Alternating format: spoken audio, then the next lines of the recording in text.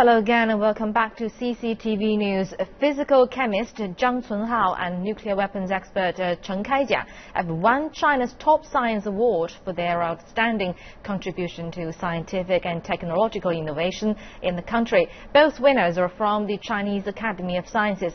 At the annual Science Award ceremony on Friday, the two researchers were presented with certificates by President Xi Jinping, and they also each took home an award equal to about $800,000. Awards were also handed out to a number of other scientists and research programs from across China.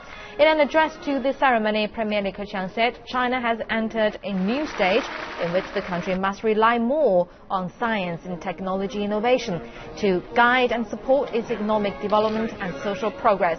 He also called on the government to free innovative scientific activities from a bureaucratic intervention and let the market speak in terms of research programming, resource allocation and use of funds.